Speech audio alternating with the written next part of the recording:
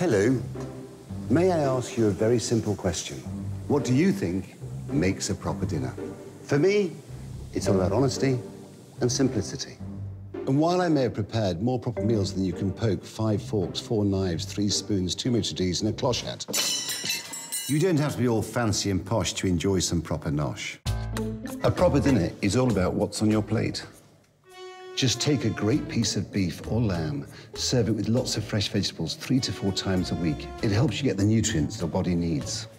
For more proper dinner ideas, visit themainmeal.com.au. And remember, you don't have to be proper at dinner. Just have a proper dinner.